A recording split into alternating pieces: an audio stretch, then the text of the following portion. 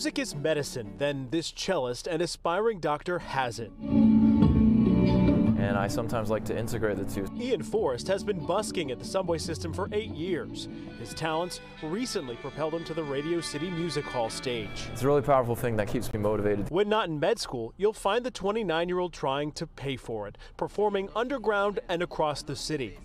In the chaos of New York, he's found it calming.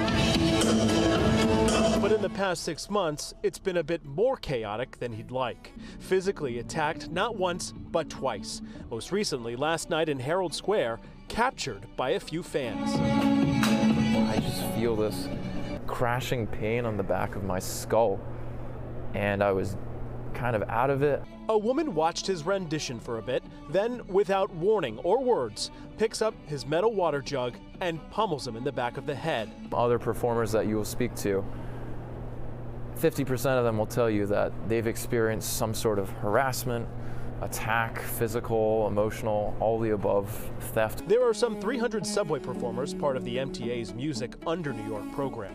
Its director celebrates the diverse artists and condemns any attack against them. I do hope that all the musicians are very safe, and because they're giving so much to the city.